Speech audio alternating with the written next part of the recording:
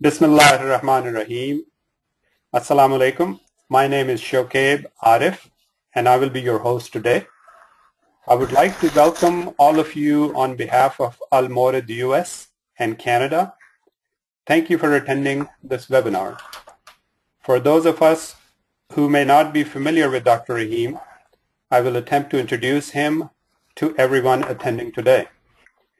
Dr. Abdullah Rahim is an Associate Fellow of Mawrid Foundation for Islamic Research and Education, a contributor to a number of Islamic websites, including Mawrid, Understanding Islam, Monthly Journal of Renaissance, and Studying Islam websites. Dr. Rahim is also the founder of the Exploring Islam website that you see as a background right now, where he publishes his articles and videos of online classes and also answers religious questions.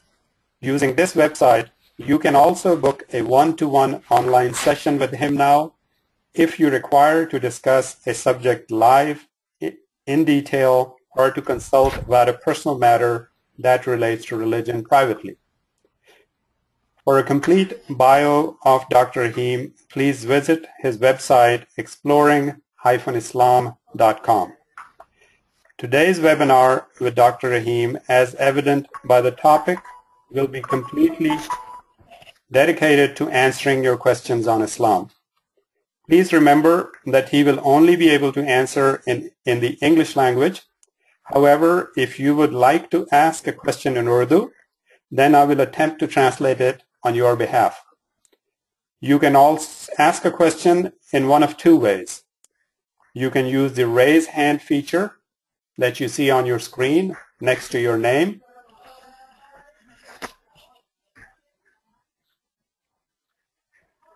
And once it's your turn, I will turn your mic on and you can ask your question. I will leave the mic on after you ask the question, just in case you have a follow-up question to ask of Dr. Rahim. Once you're satisfied, we will move on to the next person asking the question. You can also ask a question by typing it in the chat box on your screen, and we will ask it on your behalf. Please try to keep your questions brief so we can take as many questions as possible. So without any further delay, we start our Q&A session.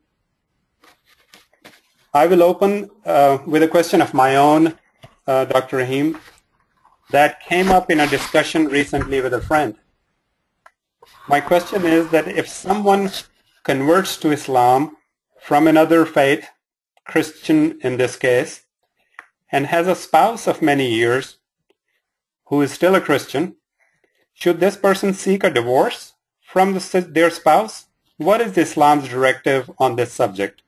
How do the examples from Prophet Muhammad, peace be upon him, his time relate to this person's situation and provide us with guidance? What does Quran say about it, if anything? Is there a different directive for a husband who converts to Islam versus a wife who converted? If you can answer this, I would really appreciate it. Thank you. Thank you very much. Bismillah ar-Rahman ar-Rahim. La hawla wa la quwwata illa billah. توكلت على الحي الذي لا يموت والحمد لله الذي لم يتخذ ولدا ولم يكن له شريك في الملك ولم يكن له ولي من الذل وكبره تكبيرا. Thank you for this opportunity, and I try my best to answer the questions to the best of my abilities. To address the first question I received, first of all, I want to make it clear one confusion that sometimes people may make, and that is the regulations that we have in the Quran about marrying of Ahl al-Kitab, people of the book. These regulations are about a Muslim man marrying a lady from Ahl al-Kitab. We do not have anything in the Quran that tell us what will be the situation if the couple are already married and then one of them become Muslim. So these are two separate issues. We may be able to try understand the second issue based on the first one, but what we really need to appreciate and understand is that we don't have any regulation for this in the Sharia. Whatever you read about the views of the scholars about this is simply a matter of ijtihad. simply a matter of opinion, scholarly opinion, but still a matter of opinion. Also, what makes this even more complicated is that the examples and the cases at the time of the Prophet may not be directly relevant to the case that Brother Shukaib just raised. The reason is that at the time of the Prophet, obviously, there was some sort of war, or at least a very heated debate with the Ahl al-Kitab in Arabia. So the situation was totally different. Islam was still to be established. People were starting to become Muslims. There were lots of problems with Ahl al-Kitab. And of course with Mushrikeen as well. So the examples there may not be totally relevant to what we see today. So with that introduction then, my answer to your question is that because we don't have any specific and explicit regulations in Sharia to say in the situation that you described what should be done. Again, for those of you who may not have paid enough attention, the situation that Brother Shukaib explained was that there is this person who is not Muslim, and he or she is already married. Then he decides to become Muslim. Should he divorce his spouse or her spouse? We don't have any definite regulation for this. Therefore, because we don't have any regulation, therefore we cannot say that is compulsory. We cannot say that the person is obliged to divorce. My personal view in that situation is that I think family is a very important unit of society. And we all know that the contract of marriage is a very respected contract, and we know that Islam, religion, and God has put lots of emphasis on this. If we already have a family and then one person in this family has become Muslim, I personally do not think that it is going to be in line with the values of Islam for this person to basically perish this family by starting the process of divorce with his or her spouse. Unless, of course, the family is dysfunctional, or unless the wife or the husband who is still not Muslim himself or herself or himself has any problem with this. Otherwise, there's no reason to think about divorce in this situation. If there's any follow-up question on that, I'm happy to answer. I think this answers in detail what I was looking for. Basit, there's 2 chat questions. Can you move on to one?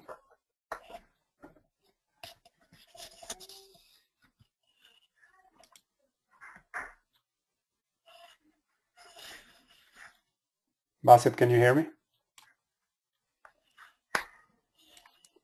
I'll go ahead and ask it. This question is from Rahim Sayyid. And he's asking, Salam, my question is, why is there no mention of hell in the Old Testament as exclusively as it's in Quran?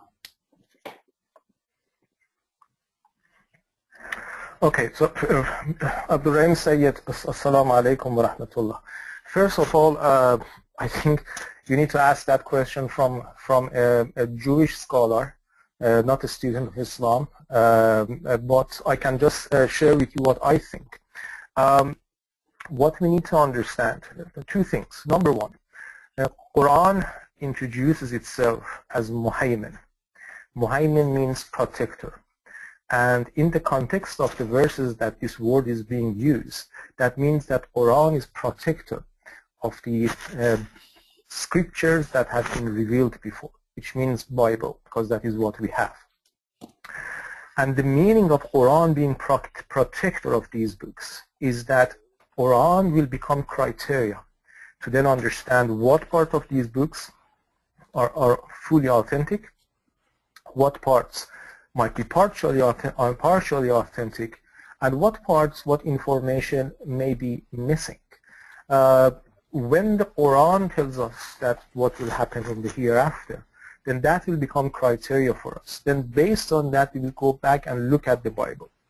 Now, if you look at the New Testament, Injil, you do find, in fact, very explicit references of reward and punishment in the hereafter. So we do have it in the New Testament. In the Old Testament, it seems to be up to interpretation. So as far as I know, and in no way I can claim that I'm an expert in the Old Testament, but as far as I know, and as far as I have read about it, there are some groups of Jews and some scholars of Jews that by looking at these verses and also by looking at some of the other information that they get from Talmud, they do get actually the idea of hereafter and reward and punishment and heaven and hell from it, while of course there are many others who they look at these verses and they do not get that idea from it. So it's not really, we cannot say definitely it's not there. We can say that maybe it's not as explicit as we used to have it in the Quran. The other point that we need to understand is that let's not forget that the concept of hell and heaven and all those descriptions that we have in the Quran, in the words of the Quran itself, these are among the mutashabihat. These are the language there is the language of symbolism, simply because we cannot understand exactly what will happen to us in the hereafter in a very tangible and accurate way. Quran has taught in the best language that we could understand almost what it is going to be look like. What we know is that there's going to be reward and there's going to be punishment. Allah Ta'ala has chosen to use the description that we see in the Quran today for describing that hell for the people who received this book for the first time, which were Arab of Arabia. Remember, for Arab of Arabia, sun and heat and burning was something that they would feel almost every day. And then for them, being in a shadow and having nice water and cool area, that was the best thing they could have. And then you can see that the same language is being used in the Quran, that language of symbolism, to explain heaven and explain hell. I think if the Quran was revealed, let's say, in Scotland, where we always have water and raining, then maybe the description of heaven would be somewhere that you have sunshine rather than somewhere that you have shadow, because people here are not looking for shadow, they are looking for sunshine. So what I'm trying to say, brother Abdul, is that number one, we need to ask a Jewish scholar. Number two, we cannot say by definitely that there is no mention of hell. We can say that it is not being mentioned maybe explicitly as we expected. It has been mentioned in the New Testament. And number three, maybe the description is not exactly as we have it in the Quran, but that description is the language of symbolism anyway. But the concept of reward and punishment, I think, can be interpreted and can be derived from the verses of the Old Testament. Thank you, Dr. Rahim. Basat Kari here. I wanted to ask you the next question from the chat session. This is from Ijaz Ahmed. And the question is, enlighten us on the ruling of Islamic Sharia about interest with reference to the current financial scenario in the West, especially in the US and Canada, where Muslims are confused and divided on the topic. Most people don't buy home or mortgage because of that and putting their family in unnecessary hardship. Thank you. One principle that I encourage all my brothers and sisters consider and do their best to adopt that principle when they are thinking about instructions of Islam is that the core message of most of these instructions are being given to us in the Quran.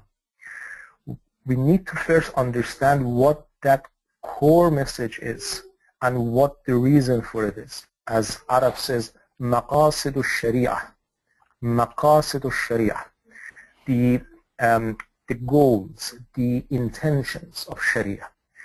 Once we understand what the core message is, then we will be able to understand every other thing that relates to that subject and then come up with answers to our inquiries.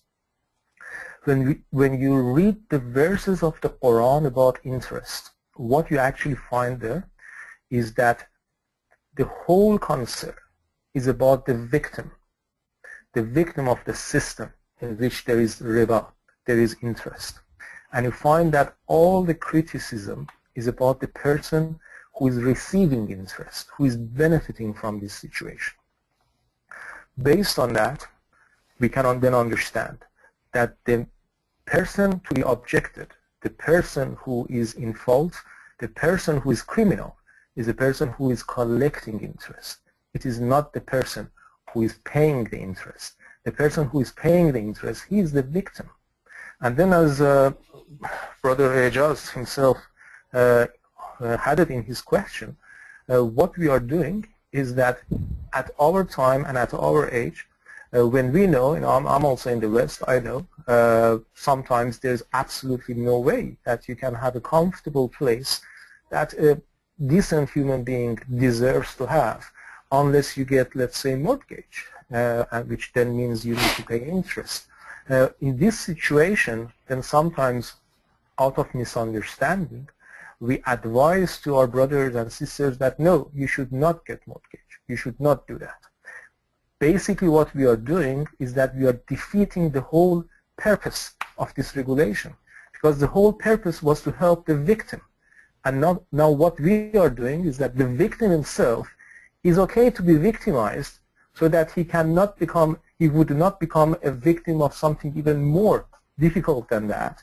And then we are telling him that no, actually you should be victim of that more difficult thing just to follow that regulation. This is wrong. Now,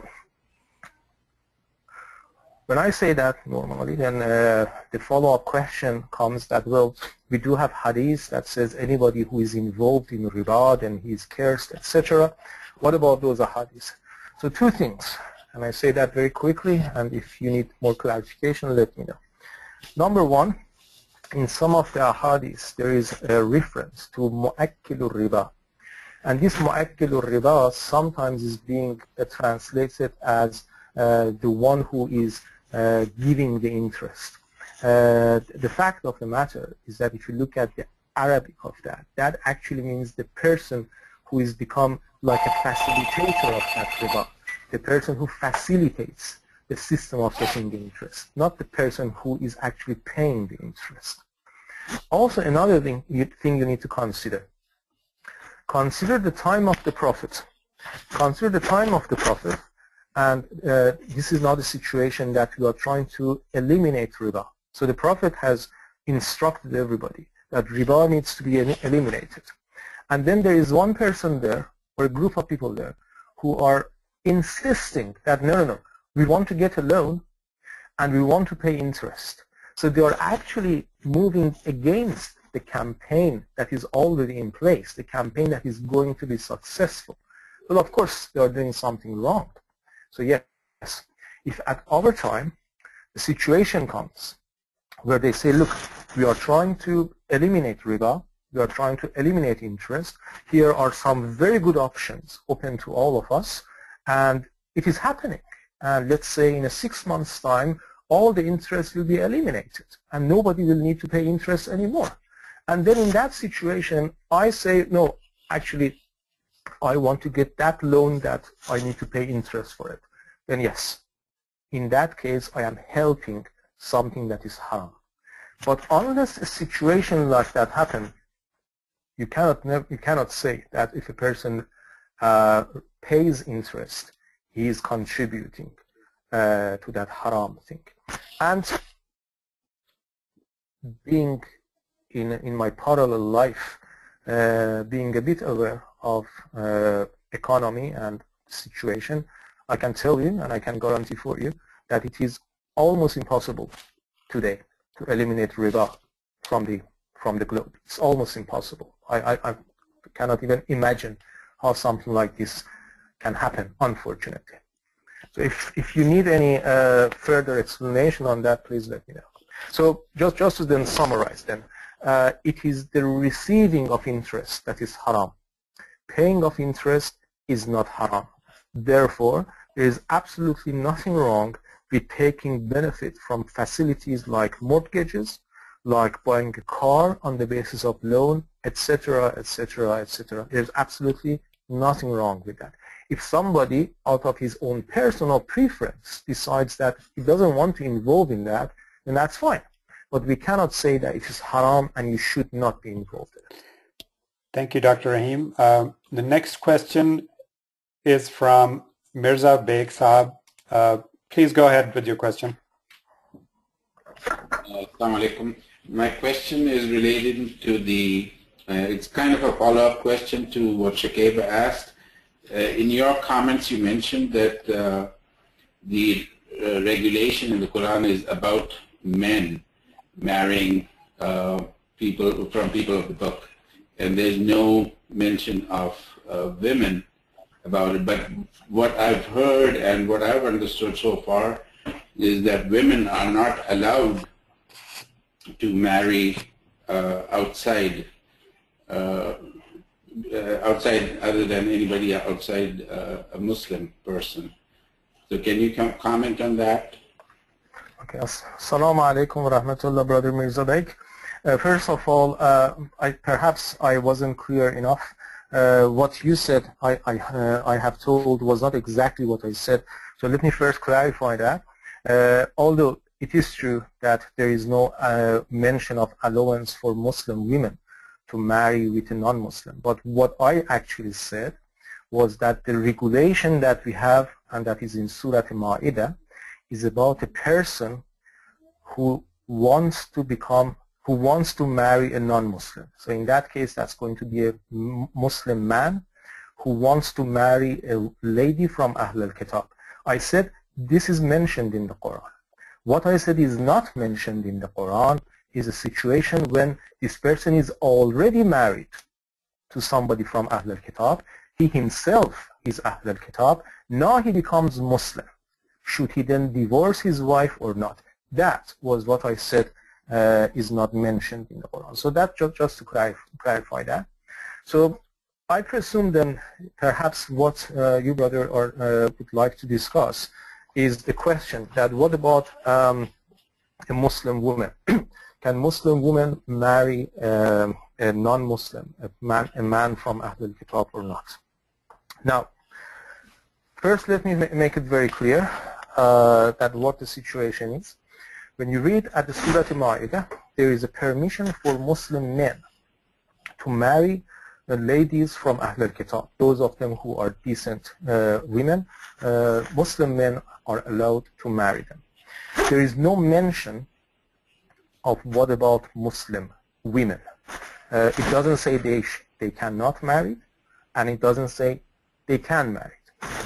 The interpretation and the understanding of most of the scholars, I can say like something like maybe 98% of the scholars, is that what that means is that while Muslim men can marry ladies from Ahl al-Kitab, Muslim women cannot marry men from Ahl al-Kitab simply because the permission is not given in the Quran. Now here is where I need to elaborate a little bit, and here is the bit that becomes tricky, because as Brother Shukaib introduced me, I'm working with Al-Mawrid Institute. Javed Ahmed Ghamidi Sahib is my teacher, and I've learned a lot from him, and I'm still learning from him. But on this particular subject, I humbly have a different understanding from my teacher.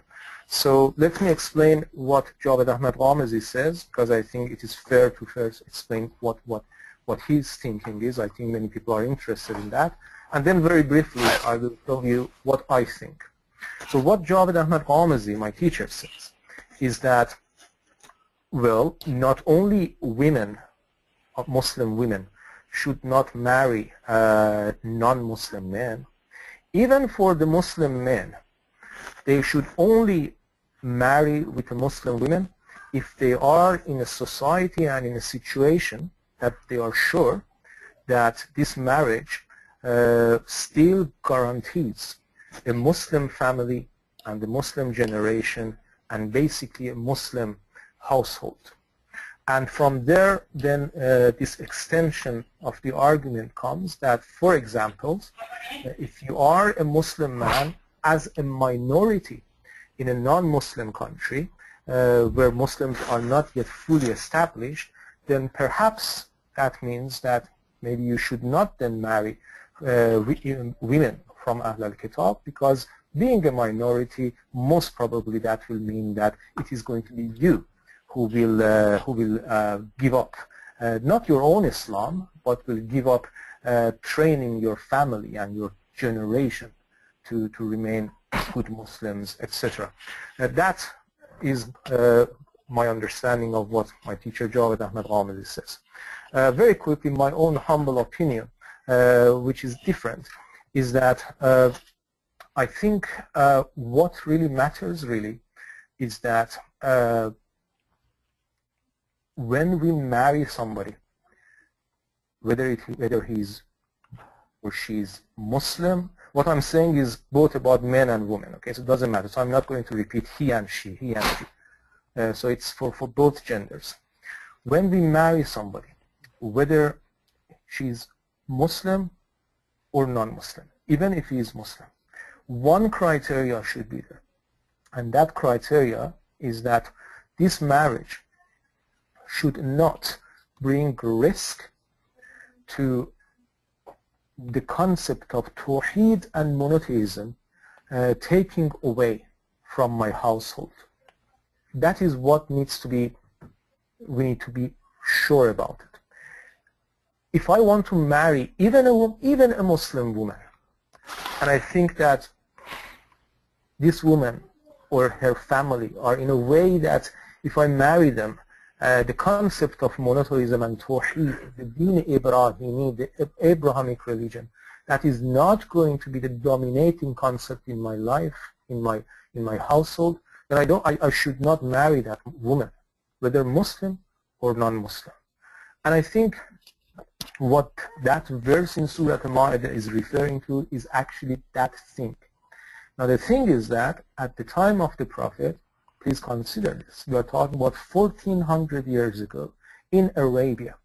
At that time, men were really the most influential members of the society and the family.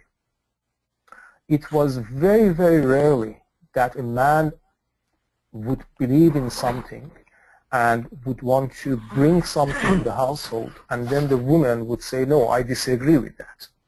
So therefore, it was very clear and very natural that the permission was given for men, because it would be guaranteed that if man was Muslim, then he would make the household Muslim, the followers of monotheism anyway.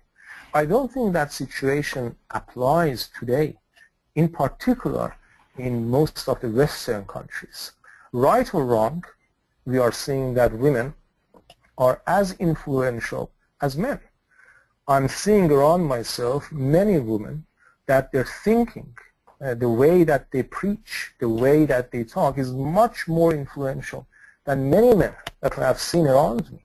I've seen around myself many families in which it is actually the woman whose thinking is influencing the whole family. So in that situation, I don't see any difference between Muslim men or Muslim women, as long as there is no danger that the concept of Tawheed would be jeopardized, would be perished in the household. I don't see any reason that we should stop a Muslim woman to marry a man from Ahl al-Kitab. That is my humble opinion, but as I said, the view of my Ustad is that definitely Muslim women should not marry a man from Ahl al-Kitab, and even men should be very cautious about doing that. They need to make sure that Islam will be dominating in the family and monotheism will be dominating in the family. Thank you. Okay, thank you. The next question is from our chat session, and this question is from Saeed Hassan. And the question is, Al-Mawrid scholars are of the opinion that there is only one mode of recitation. Since the Quran is printed and distributed written identically, then what is the issue of qira'ah? So, brother, is a question about whether this qira'at is the seven. What is the concept of seven qira'at? Is that the question? I believe that's the question. It says that since Al-Mawrid scholars are of the opinion there's only one mode of recitation or qira'ah that is final. Okay, then that's fine. Why do yeah? Yeah, I think I got the concept. Let me answer this in a way that even if your question, Brother Said, is slightly different, I still hopefully have answered that. You see, we have two concepts in the traditional of Islamic scholarship. And these two concepts are, number one, the seven wording of the Quran, and number two, the different readings of the Quran. Some people say 10 readings of the Quran. Some say 7 readings of the Quran.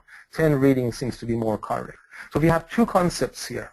Different wordings of the Quran, different readings of the Quran. I encourage you, brother, to Google it, perhaps, and do a bit of research on this. If you can read Arabic, even better, but even in English, I think you can find many good articles on this. There is absolutely no agreement among the scholars that what does that even mean, let alone what are the specifications. There is no agreement that what exactly 7 ahruf means, sab'a ahruf. What exactly these different readings, Quran has different readings. We have hadith that says Quran is coming in different readings and is in different wording. What exactly that means? How we can see these? What are the examples? There is no agreement on that. And these ahadiths and these narrations are on the basis of very, very ahadiths. I mean, ahadiths, the hadiths and the narrations that we have received them by only very few individuals. So they are not really very reliable.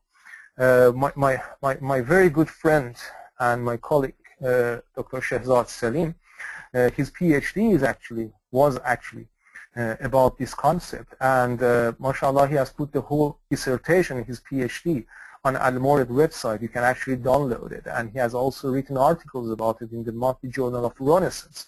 He has looked at these ahadiths in detail, and he has shown that none of these ahadiths have any degree of reliability.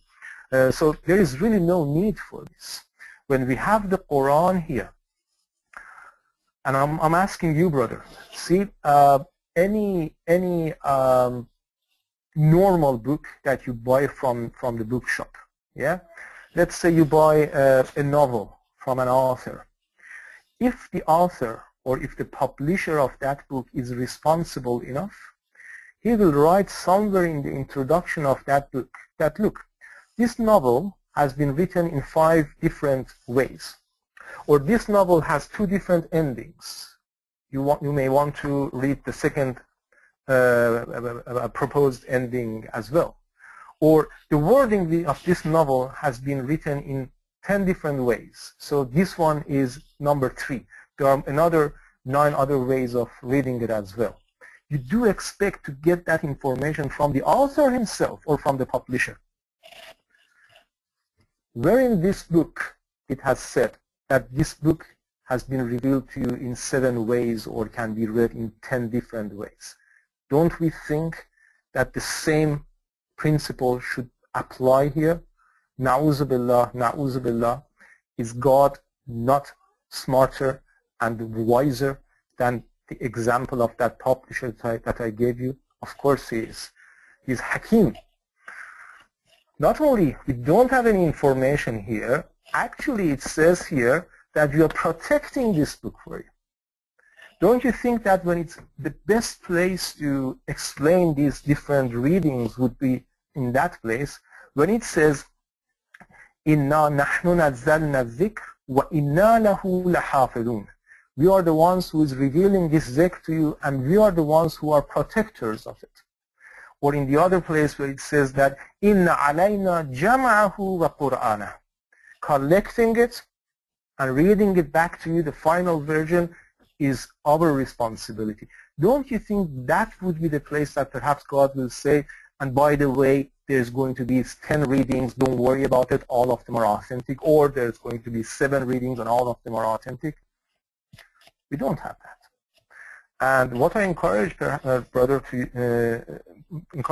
to do is to, although these readings are only slightly different, there are not that much of difference between them. They are very slightly different. But still there, sometimes when people try to get rules of Sharia and these things from them, you can see how much confusion has actually come up because of these different readings. The person makes a hukm based on the reading of the Quran and then says, well, if we go with a different reading, then the hukm might be different. I think Quran is better than that.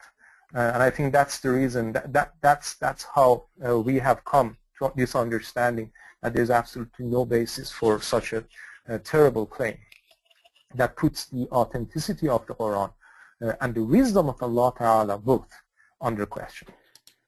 Thank you very much. I have another question, Dr. Rahim, that was sent to me along with the registration for this session. And the question, if I understand it correctly, I'll just read it out and see what I understood. The question is, the Prophet Muhammad, may peace be upon him, is the preeminent of the descendants of Adam on the Judgment Day. Then where or what position remain the other prophets, especially Prophet Jesus? And this question came from Nido Fant. Brother, I need you to help me with the English. Sure. When the brother says, or the sister says, preeminent, can you elaborate that for me a bit? I believe it says that, if Prophet Muhammad ﷺ is held in high regard among the descendants of Adam al-Islam, then on the Judgment Day, what is the position for other prophets, especially Prophet Jesus? What? This is what I could understand, that on the Judgment Day, where will the other prophets be? What? This is the best I can understand from it. Okay, that's fine. Let me answer the question the way that I think it is. Sure. And if you think that I haven't answered it, please do let me know. We all love Prophet Muhammad sallallahu alaihi wasallam, and I think I'm talking for myself, but I think it's pretty much true for every other Muslim as well. If somebody asks you who among the prophets you want to see if you had a chance, I think we all will say Prophet Muhammad. However, the fact is that this idea that Prophet Muhammad was the best of creation and of the best of all the prophets, that is just our own understanding and our own saying. We don't have it in the Quran. See, again, this is one of those strange things. It comes to the things that are directly related to God, and the only thing that we do not consult is actually the book of God itself. We go and ask our teacher. We go and ask the Imam of the mosque. We go and ask the storylines, and we go and look at some hadiths. We don't look at the Quran itself. Look at the Quran. Where in the Quran it says that Prophet Muhammad sallallahu alaihi wasallam is the best of the prophets? Where it says. I'm not trying to say he is not. What I'm trying to say is that we don't have any proof for that. Okay? I like it to be true as a Muslim, but we don't have any proof for that.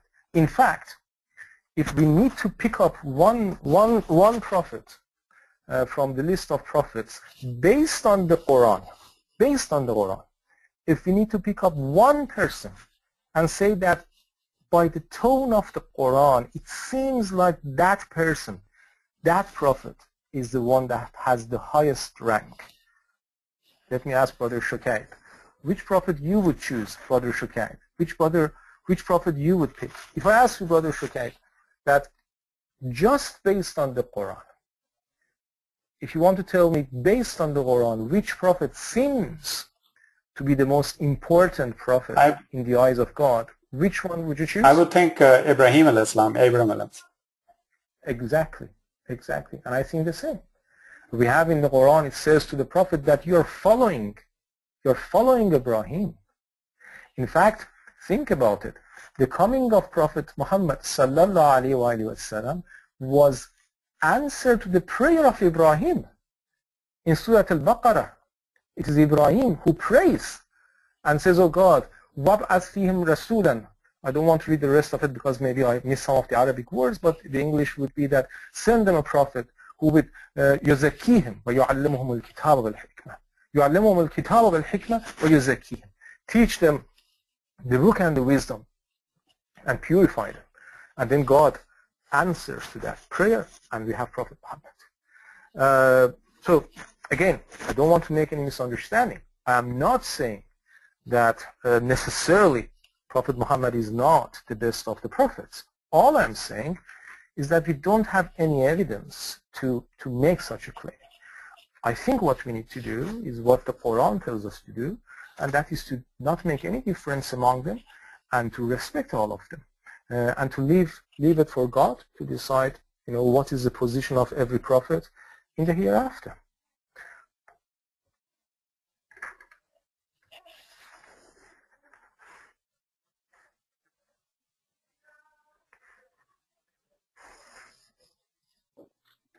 The next question I have is from Saeed Hassan, Brother Saeed Hassan again.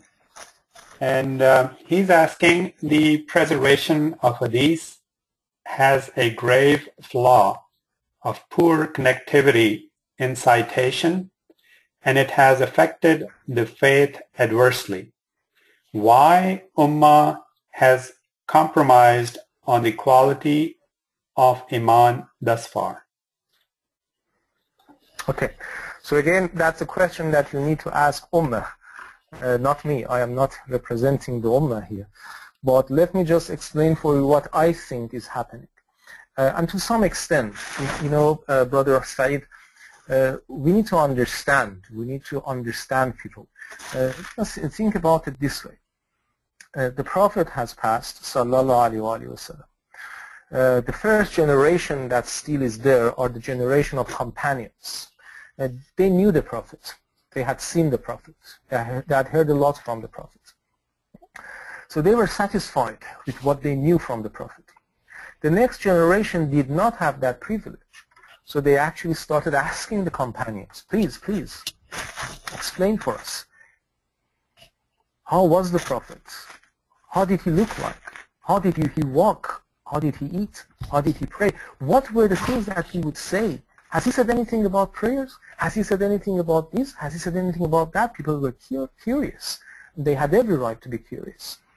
And it goes on and on and on, and generation after generation. And people started to think that, we need to write this down. People have right to hear indirectly from the Prophet.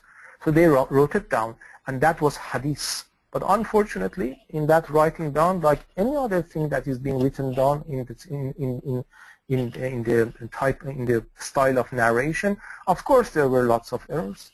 Of course there were lots of mistakes. And of course there was lots of intentional mistakes.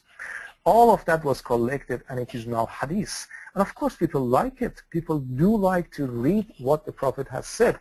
So we need to understand where the Ummah has come from. Many times I just love to open a book of hadith and just read some hadith, because I would like to think that what I'm reading, hopefully maybe part of it may be the saying of the Prophet. I do like to read it. So we need to understand the Ummah. What I don't understand, and then Brother Saeed, maybe you can answer that, is that, okay, we do love hadith, but we also should love Quran as well.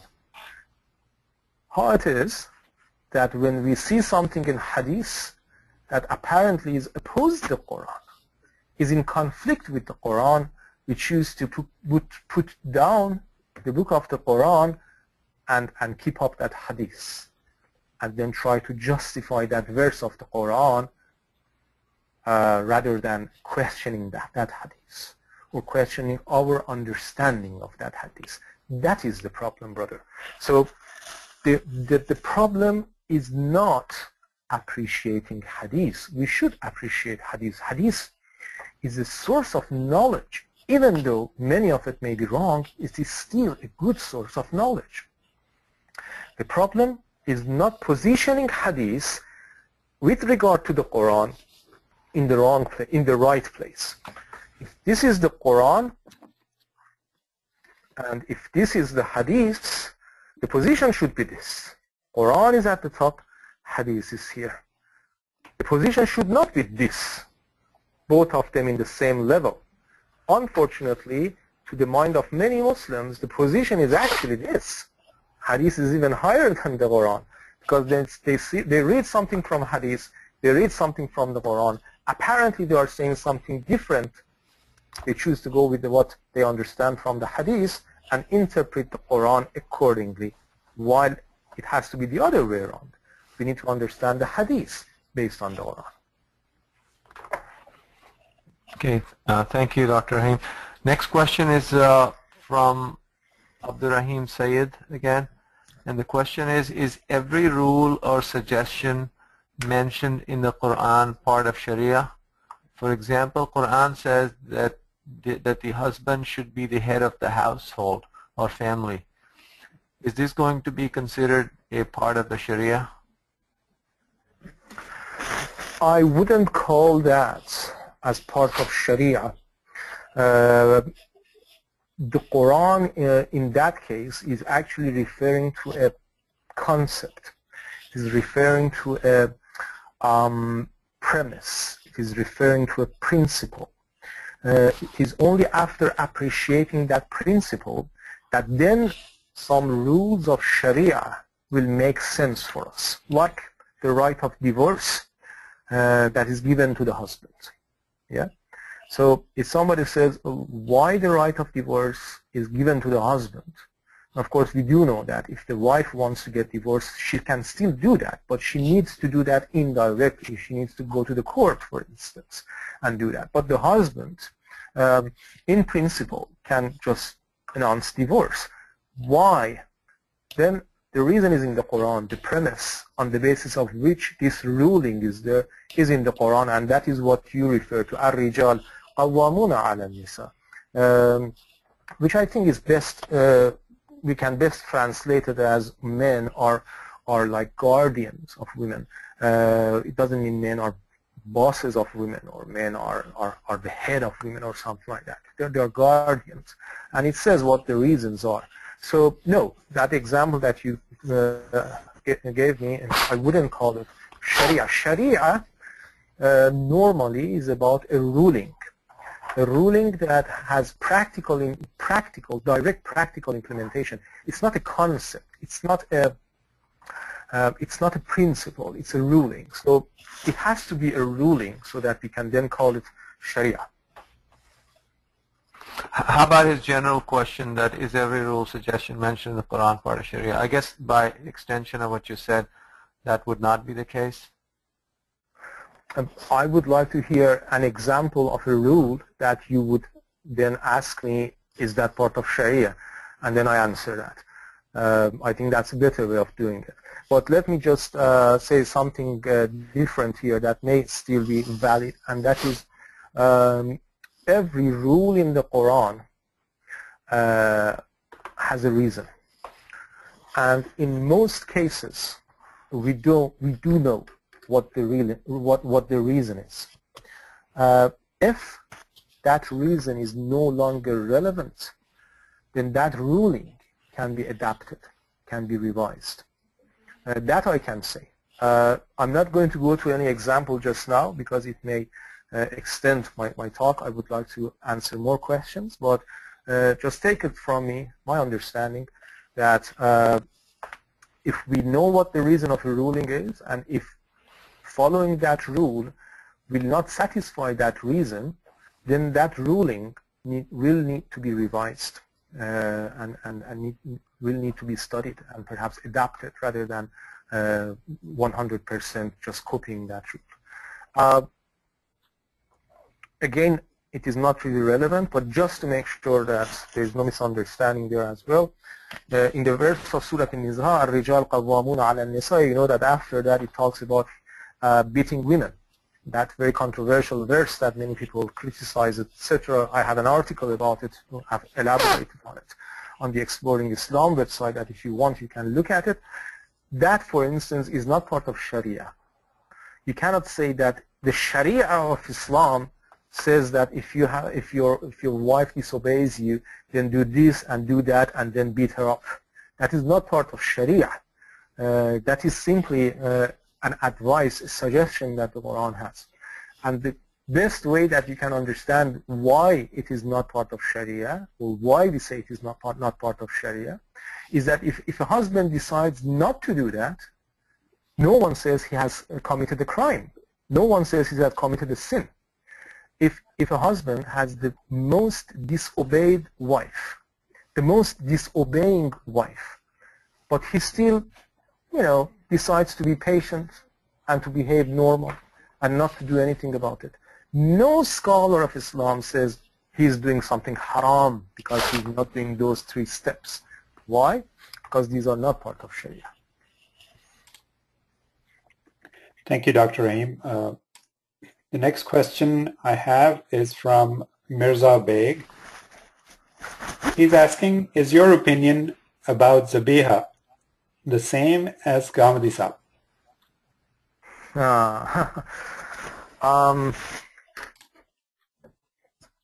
I was hoping that no one will ask that question from me. The reason is that at the moment, my answer is yes.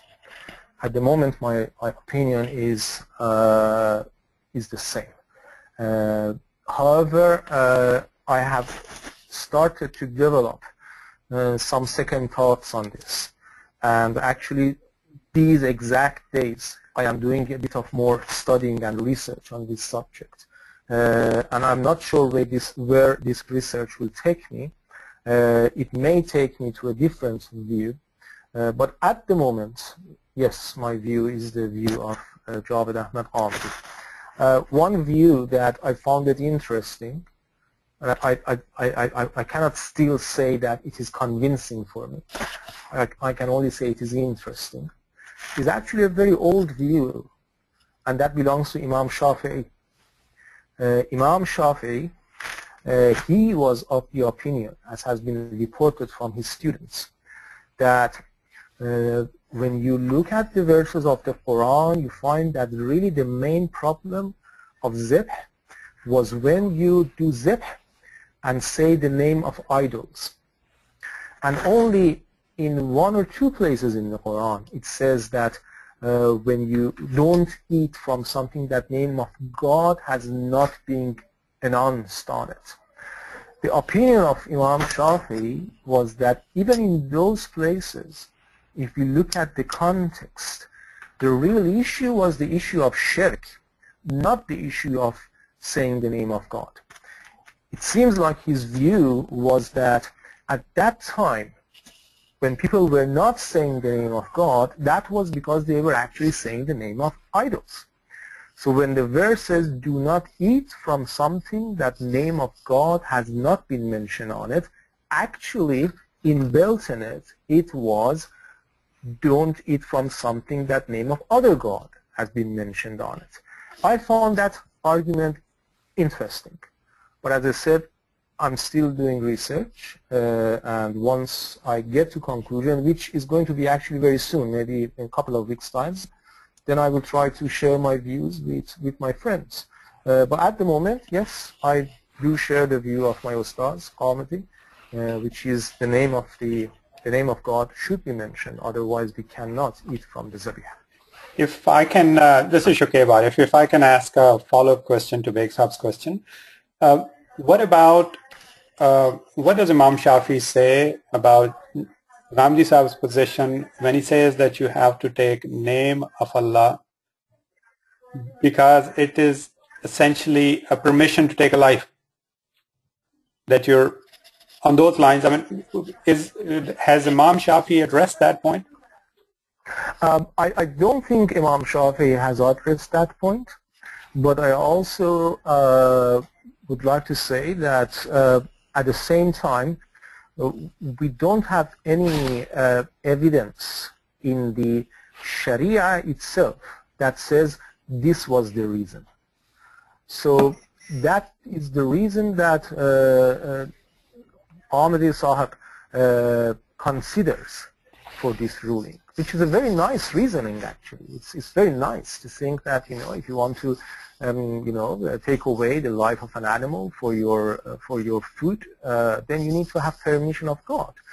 But what I'm saying is that Imam Shafi did not have to address that argument because that is only a personal opinion. We don't have anything in any Sharia, part of Sharia or any reliable hadith to say this was the reason. So Imam Shafi, perhaps it never occurred to him. Thank you. Thank you. So the next question is from Fasi M. I only have the first letter of the last name. And it goes something like this, and it has a quote from the Quran that reads, "Surely the worst of animals in Allah's sight are the deaf, the dumb, who do not use their brains." End quote. Can you shed some light to interpret this ayat? Does this in any ways indicate that we should research, open our minds, and try to understand this, or seek advice from people like you who have already researched?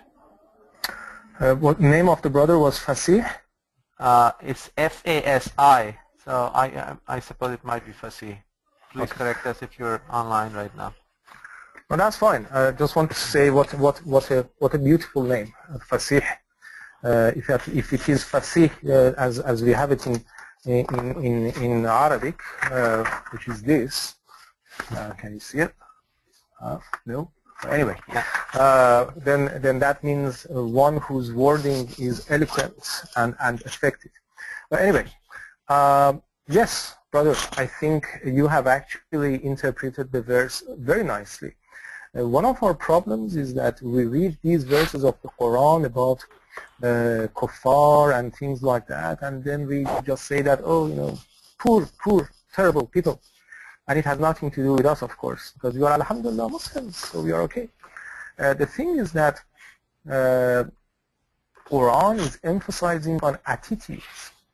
It is not emphasizing on labels. When it talks about the concept of kufr and kafir, then Quran explains what kafir means. And in the explanation of the Quran, a kafir means somebody who has put his, he's not listening to anything. He has decided that what he knows is the best.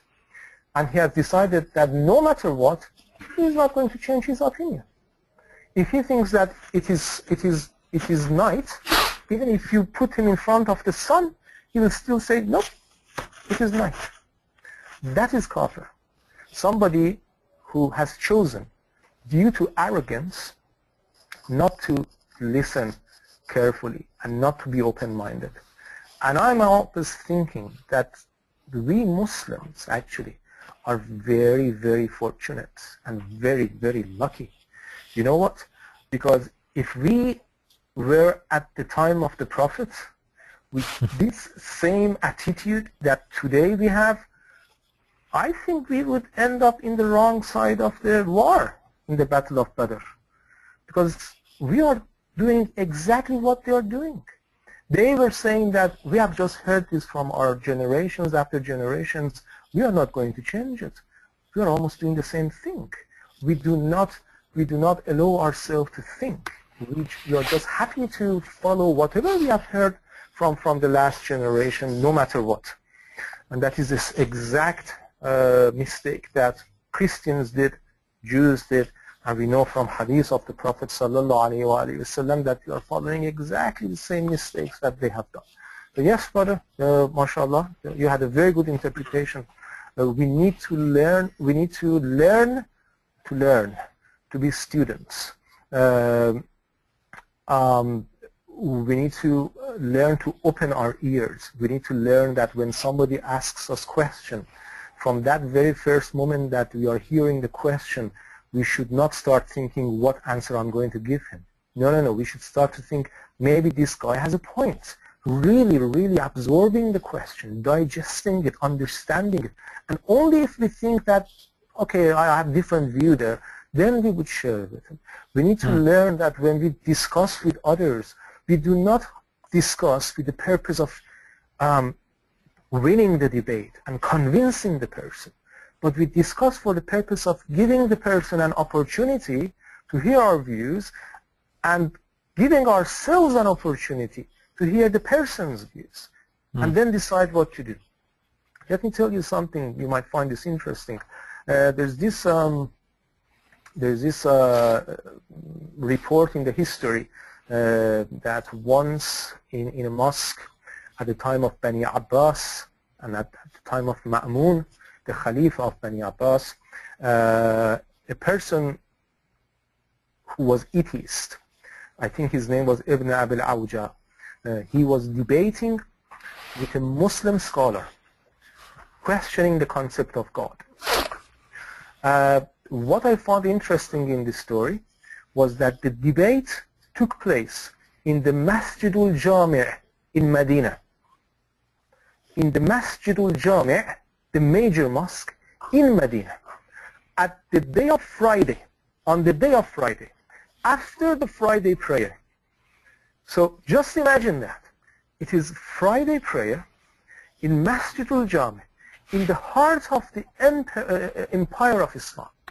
And then this atheist goes there and he waits for prayer to be done, and then he goes in front and he shouts, actually, you can read it in the report, he shouts, "O Imam of the mosque." Actually what he says is this, he says that I do not believe in God and I think there is no God. Is there anyone among you who can argue with me? What do you think happened? They killed him? No. They sat down. One of the scholars sat down with him and started debate with him. And the scholar lost the debate. He just happened not to be in his best on that day. So he just lost the debate. He couldn't answer all the questions. And this man just went out, walked out. At one point, at least occasionally, this was the situation of Muslims. Now look at the situation now. If you say anything that is only slightly different from what the crowd are thinking, you are kafir. I don't think that is a correct attitude. Just wanted to follow up. I think Brother Fasih had two other comments to clarify his question. I think you already answered most of it, but he's asking there's two approaches. In the context of that ayah, there's two approaches one can take. Do one's own research or take advice from people like you who have already done this. So the question is, should we always try to go to the original source ourselves for better understanding of an ayat, or try to reach out to the scholars who have done that? Okay, see, everybody has different capacity and abilities. If a person is really not a person of education, he's not really a person of thinking, when he looks at the original sources, he really cannot understand what they actually means. Such person will go and ask some scholars. If a person can actually consult the original texts, he will of course go and read the original text, but he will still consult the scholars. What I'm trying to say, Brother Fasih, is that we need to be honest in our research. If we are honest in our research, then we will take every opportunity to learn. If we can, we learn from original sources, we also learn from the scholars. Why we need to choose between the two of them? When I say, for instance, like half an hour ago, I said I'm actually researching these days about the concept of zabiha. Of course, my research is on original texts. So I look at the Quran and then I look at Hadith as well. But I also look at the works of scholars, because if I don't do that, then my research will not be completed. It's not going to be a fully reliable academic research, because every human being has shortcomings. It is very good probability that I may miss something. When I read what that scholar has said, then I might find out, oh, actually I never thought about that. So why not doing both of them? But what is important, Brother Fasih, is that you can never say, I have this view because that scholar has it. That's when you have the problem. You need to be convinced about the reasoning of that scholar. Unless, of course, we are talking about illiterate people, which I don't think these are the people that we have in our circle today. If there are illiterate people, thank you very much. If we have illiterate people, you cannot expect them to go and think about the arguments and then logic and think. Of course, they just go and follow somebody.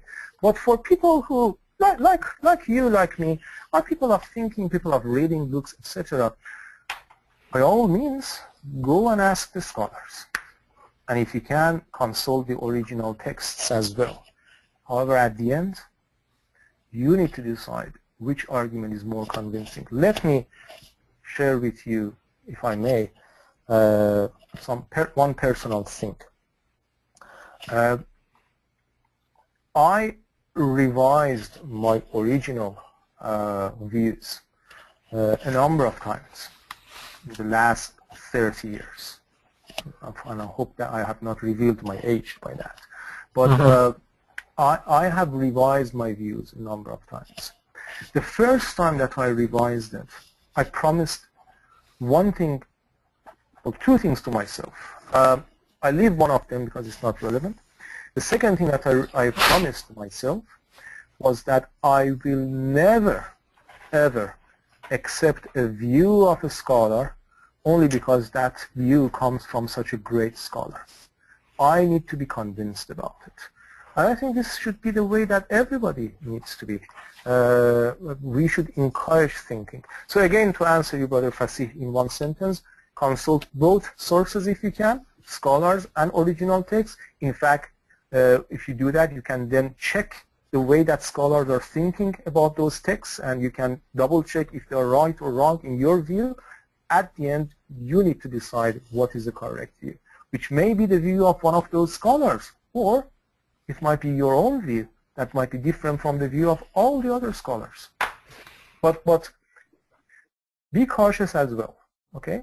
So I'm not saying that if your view is different from the view of majority of scholars, there's any problem with that. Of course there is no problem. However, if you happen to develop such a view, just be cautious. Okay, I've developed this view. My view is different from the view of 80% of scholars. I need to be a bit cautious. Let me do a little bit of more study. Let me discuss my views with some of these scholars just to make sure I'm okay. If you did that and you still were convinced about your views, it is your duty to follow your view and not the view of those majority of the scholars. Thank you, Dr. Rahim. As we sit and listen to you answer these questions, I have my 10-year-old daughter, Rajat, also sitting with me. And she passed a written... What was her name? Rajat. R-I-J-J-A. She passed me a written question for you. And I promised I'll ask. I'm sorry if it's too basic. I apologize for that. She wants to know, where is the original Quran? I'm a Prophet Muhammad sallallahu alaihi wasallam. And you call that a basic question? That's actually the most difficult question that I have received tonight. Where is the original Quran? Well done, Raja. That's a very good question. We'll see, my daughter. The thing is that Quran originally was not written in a book. Originally, Quran was in the memory of people. Your father can explain for you perhaps in detail that the Quran was in the form of narration, like when somebody talks out of his memory. The Quran was in the mind of people, was in the memory of people. Rajab, Arab of that time, their memory was very good. They have this skill that if you would read like 5 pages of poetry for them, they would memorize it immediately. They were very good at that. In the same way, people memorized the Quran. Yes, few people also wrote the Quran down, but these were only few. And in the through the history, those were lost. But that is not important at all, because the Quran was in the mind, in the brain of people. It was only after like something like 30, 40 years after the Prophet that people started systematically writing it down. Otherwise, originally, it was in the mind of people, as it is in the mind of many people today as well, and we call them the memorizers of the Quran, or Huffaz of the Quran, the memorizers of the Quran. Thank you very much. There's Did I answer her question? Yes, she is nodding. So the next question I have is from Irshad Sheikh. I have your mic turned on. Please go ahead. Brother Irshad Sheikh.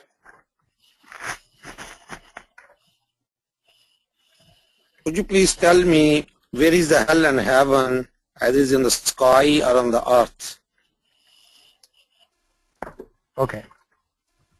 Brother Irshad Sheikh asks, where is hell and heaven? Is it in the sky or is it in the earth? First of all, I always say that a knowledgeable don't know is much better than an ignorant I know. I cannot pretend that I know where exactly hell and heaven are, simply because none of us are in that position to know exactly where they are. But what we can understand from the Quran, and unfortunately the verse is not right now in my mind, but what we can understand from the Quran is that both of these seem to be on the face of earth. However, an earth that is going to be very different from the earth that we know today. There's a verse in the Quran which, as I said, I don't memorize that verse, but it is to the effect that it says about the day of judgment, and it says that the day in which earth will change. And what it seems like it means is that new dimensions start to open. We are only in 3 or people say 4 dimensions. Okay, it seems like at the day of judgment, new dimensions will come to the earth, right? Or earth will open up itself to these new dimensions, and therefore it becomes very, very vast, and with lots of complexities and multi-dimensional platform.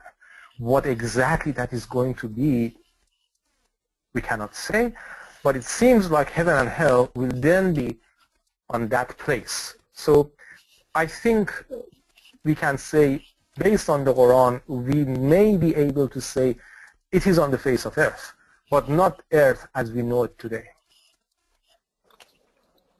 Yeah. Thank you. Shakib, you have any other questions? I guess I see another raised hand here. Okay, otherwise I'll go with the chat questions here. This question is again from Brother Rahim Sayed, and it's a follow-up question to what you had said. It goes something like this: counter question: when we say the ruling can be revised if the reason behind it is not applicable anymore, then are we saying Sharia is not permanent and can be changed?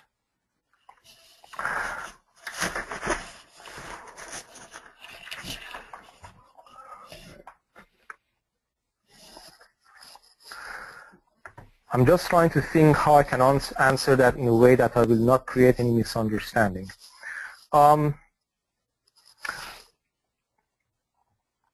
And I'm also trying to think how can I answer that in a way that I can make it clear what is my personal view and what is the view of my respected teacher, because I don't want to attribute something that is just my own view, humble view, and then people think that it is what Mr. Ghamidi is saying.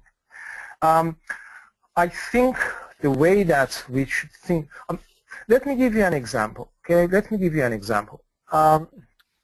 So for instance, we know that when the husband divorces the wife, announces the divorce, then the wife needs to observe iddah, which means a waiting period. Only after the completion of the waiting period, if the husband does not come back to the wife, then the wife is divorced. The reason for this iddah, we know, is to establish whether the woman is pregnant or not, whether the wife is pregnant or not. That is the reason. Because we know that for the woman that is not hoping for pregnancy, then that iddah is not relevant. Now, if somebody today can argue, now, I'm not a medical person, okay, so I'm just assuming. If somebody today can argue that, look, we have this medical test, which is almost 100% correct, definitely is more reliable than just waiting for the iddah time in order to understand whether the woman is pregnant or not. So we can actually do this test and establish with almost 100% reliability whether the person is pregnant or not. If that is the case, then there is no reason to keep iddah. Now some people say, well, it is good to keep iddah because then the husband may revise. Yeah, okay, that's good, but that's not the reason that iddah is there. Okay, we may say that it's advisable that you keep iddah, but based on the principle for which the iddah is being established, there is no reason for that. Okay. So then my question would be from you, brother, in that case, are we saying then that Sharia is forever or is it not forever? Now if you elaborate on that, then what you will find actually is that the principle of that Sharia is forever, which is we need to establish whether a divorced woman is pregnant or not before finalizing the divorce. That is forever. Nobody can question that. Nothing can change that. However, in what way do we establish that? At some time in the past, there was no other way but just waiting to see whether the woman shows the signs of pregnancy or not. Today, there might be other ways to very, very reliably establish that. So then the form will become different. So my view, brother, is that the hikmah and the principles behind Sharia, these are forever. The form of Sharia may need to be revised if the situation is changing. Yeah, I think I stop here. If there's any follow-up question, I will answer. If there is follow-up question, we will read it out to you. I have a question from Muhammad Khan. Your mic is open. Please go ahead. Assalamualaikum, Brother Abdullah. Basically, I've written the question as well. It states, I was watching Sheikh Ghamidi's program today on the television. He said that heaven and hell have not come into existence yet. So can you please shed some light on that comment and give us some proof from the Quran and the Sunnah, please? Thank you. Wa alaikum assalam wa rahmatullahi wa barakatuh. Heaven and hell has not come to existence. This is because heaven and hell are actually reward and punishment that are going to be given to the people who deserve it. And those people will only start to get that reward and punishment when it comes to the day of judgment. God does not need to prepare these things and arrange them and make them ready for them to arrive. Once God intends for them to be created, He will create them. I seem to remember there are verses of the Quran that says at that day, God will open up the hell, which then gives the impression that it will actually ignite at that day and it will start the fire, etc. So the question, brother, should be from the other way around, meaning logically you would not expect for hell and heaven to exist just now when they are only needed at the day of judgment. If somebody argues that no, actually we do have hell and heaven just now, then you should ask that person, can you bring me some evidence? Because logically there's no need for that. To give you a very simple example, if somebody's graduation is in 4 years' time, I will not prepare the ceremony for him just now. I will leave it for a day. I will deliver it and I will prepare it and deliver it at the same day or a day before that. God creates everything just like this. So why does He need to create hell and heaven just now? So that is my answer. My answer is that you need to ask those people who have a different argument to bring their reason. Okay. Okay. Can I ask one more question, please? Please go ahead. Okay. My second question is, according to Sheikh Ghamidi, the verse in Surah Baqarah, it says that the people who have basically come to Iman, and the Jews as well, the Nasara and the Sabi'in, and I know that you know this verse very well. They need to do three things basically. One is Iman, which is Iman in Allah subhanahu wa ta'ala. Second one is good deeds, and the third one is the Iman on Yawm al-Akhirah. So if these are the three qualities in people, they will have reward on the day of judgment, inshallah. I mean, my question is, bringing Iman to Allah is basically proven from the verse of I think so, which is I think. I'm not a scholar, so I just think that it comes from the ayah from Surah Araf, I think, which says Alastu bi Rabbikum, where basically God is taking an oath from the Bani Noah insan. And the third one for the good deeds, God says that فَأَلْهَمَهَا فُجُورَهَا وَتَقْوَاهَا. I want to know that where is the verse in Quran on the basis of which Allah is basically holding us responsible to bring Iman on the Yawm al-Akhirah. Brother, do you have Quran in front of you? Brother, I can open it up, inshallah. That's no problem. Okay, please look at verse 62 of Surah Al-Baqarah. So chapter 2, verse 62. Look at that, and inshallah you will find your answer there. Okay. And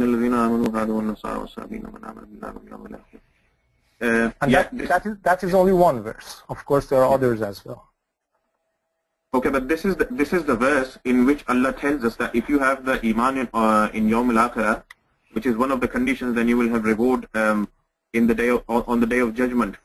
Then, I mean, these are the three conditions which are mentioned in this verse. Now, the first condition which says about the Iman, for that we have the proof in Quran where God takes oath from the insan, which says Alastu bi Rabbikum, who's your Lord, yeah. So that is basically, and in the verse down, if you go down more into the verse, God says that we will use this as an argument against them on the day of judgment. And Ghamidi Sahab says that doing good deeds and basically to know that falsehood is not good. It's basically built into me, and the proof of that is the ayah فَأَلْهَمَهَا فُجُورَهَا وَتَقْوَاهَا. I want to know that bringing Iman and believing that there will be a day of judgment, where does that come from, and how should I believe in that? Okay, I now understand why should I believe in that? Yeah, I understand what you're saying. Okay, there are two things. There are two things, brother. Why you should believe in that? You should believe in that on the basis of two categories of reasons. The first category is the rational category. The second category is narrative category.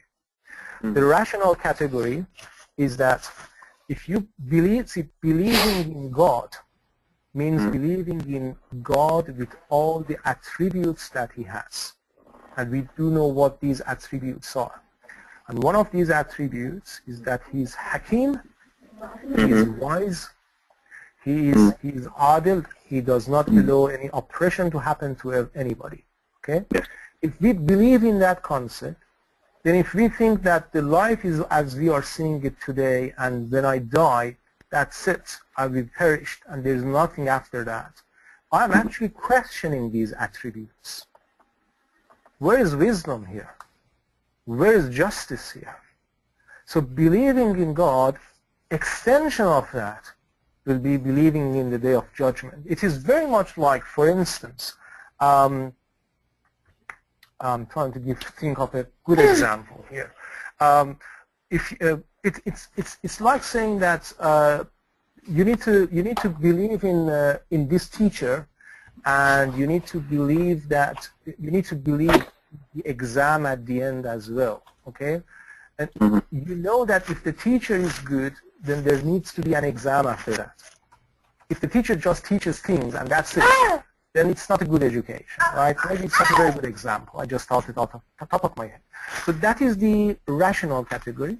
The narrative category is actually the Quran. Why the Quran has been revealed? For the same reason. So we read the Quran says there is Day of Judgment. Almost every page of the Quran, when you open it, you find a reference to the Day of Judgment. So if we believe in God, then we believe in His Word, and therefore we believe in the Day of Judgment as well. So these are two different categories of reasoning that we have.